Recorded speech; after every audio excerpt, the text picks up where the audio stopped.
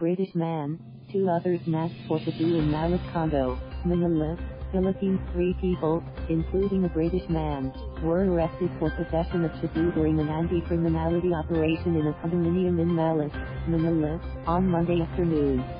Suspects Philip Joseph, 47, Josephine Olayao, 38, and Rodolfo Del Rosario, 42, were arrested along Mabini Street in Malate at 5 p.m. Seized were 4 pieces of small sealed transparent sachets containing suspected shabu. Thank you for watching. Please subscribe.